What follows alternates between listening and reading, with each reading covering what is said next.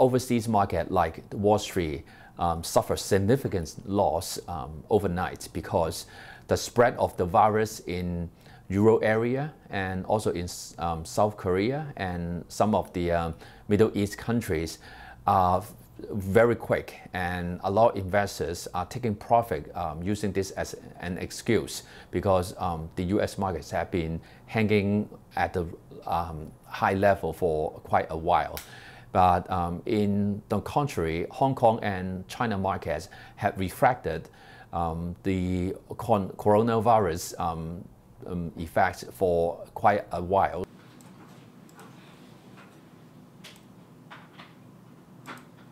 If that would translate into a pandemic across other countries, that will have a great effect on the global economy. So no one can be immune from this disease.